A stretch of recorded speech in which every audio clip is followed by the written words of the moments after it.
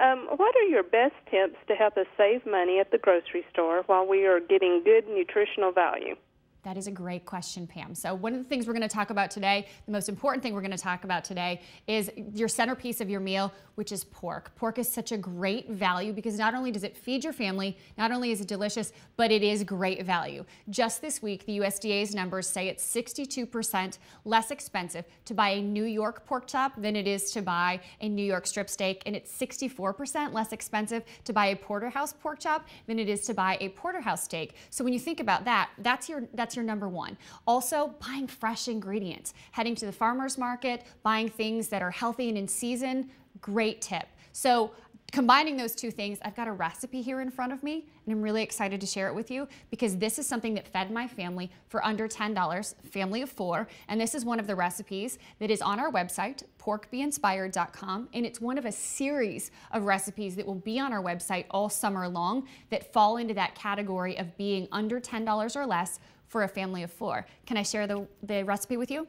Yes, please. Absolutely. Okay, so it starts with a New York pork chop. I sent my husband outside to the grill. He grills it. He uses just a little bit of salt and pepper, and then I'm inside and I make a salsa. It is a minted strawberry avocado salsa. I mentioned to you how important it is, I think, to be using fresh ingredients, and that is a cost-effective, budget-friendly thing to do. Why? Because I'm heading to the farmer's market. Rather than buying things that are not in season and spending more money, I'm buying things that are less expensive. Red onion, avocado, strawberry, a little bit of lime, and some mint. I'm dicing all of those things together. All of the flavors meld together beautifully, and then they complement that pork chop when it comes off the grill, and the flavors are divine. Now, when I say divine, you wonder, does it pass the kid test? I have 2 small people. My daughter is just about to turn 9 and my son is 7 years old, and they both liked it. My son loved it. He ate the salsa and the pork together. My daughter was a little more apprehensive. She likes to have her things apart. So she ate the salsa in one bite and the pork in the other bite. That sounds like my children. How old are your small people? They're 19, 16, and 10. So you have a busy house. Yes.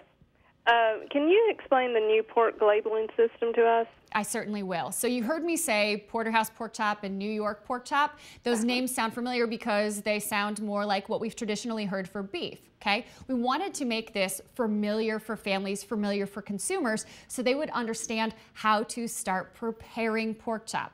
Pork for a long time now has been one of those meats that we've wondered, how do I prepare this?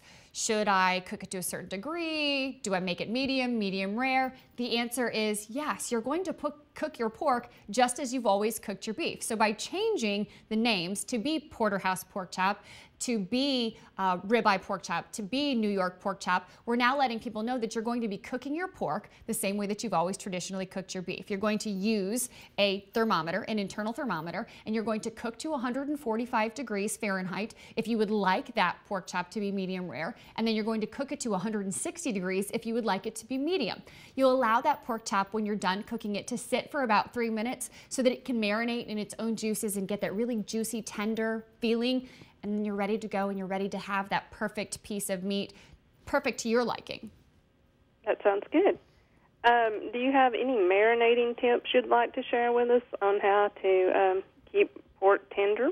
For me, one of the ways that I like to marinate in the fridge overnight. So that's my personal preference. And you know, we haven't talked a ton about marinating today, but that really is my personal preference. But we're going to have a ton of recipes on porkbeinspired.com that will give you all kinds of ways. And if you have pork recipes that you like to share, you'll be able to do that both there and on the Facebook page, sort of as a recipe swap, because we're very big into social. Oh, that sounds good. How do you involve your children in the cooking process?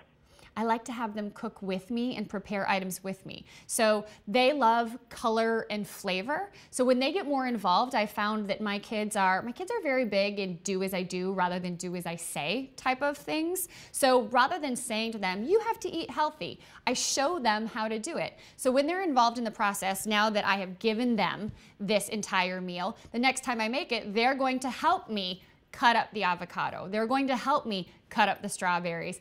I'm going to show them how to dice the mint. And you know, I'll tell you this was something that was actually a neat experience for me.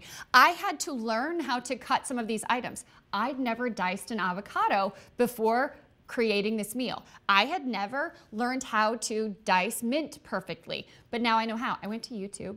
If I'm being honest, I went to YouTube and I learned how to do all of these individually, and it was such a fun process. So I can involve my kids that way too, because my kids love to watch videos online. So I will show them how I learned and let them learn the process the same way. That's a good idea. You've written a book, Mom Incorporated, A Guide to Business and Baby. Yes. Do you have any tips you'd like to share with us on how to treat our blog as a business? Yes, you have to. First, one of the best things is definitely have a business plan, and you have to set specific hours. So if you're treating your blog as a business, you actually have to set specific hours. And one of the things that I found is most important is actually having a conversation with your family that tells them that this is not a hobby, that this is actually a job. I found that when Eliza and I, who is my co-author in the book, when we were touring talking about the book, there are lots of women who decided they wanted to start a business, but they never sat down and had a conversation with their significant other that said, this is in fact a business. They just started online and they got going. But there is a difference between sitting down and saying to someone, this is what I would like to do, and I'm going to need your help. Because when your significant other recognizes that you're starting to do that, they don't necessarily understand the process. But when you say, I'm going to need your help, I'm going to be busy, then they can chime in and they can get involved with helping around the house. They can get involved in helping you to take care of the kids or doing some of the things that you're no longer available to do because you're working on your business. If you want it to be a business, you have to treat it as a business, which means that you have to have set hours. You have to be willing to invest time and potentially money. And you have to have that hard conversation with your family that explains what it is that matters to you. That is very good advice. Thank you very much. Thanks for your time today, Danielle. Is there anything else you'd like to share with us before you leave? There is one other thing I would like to share. I mentioned porkbeinspired.com, and I did mention that there will be 10 recipes that will roll out over the summer that fall into that $10 or less category.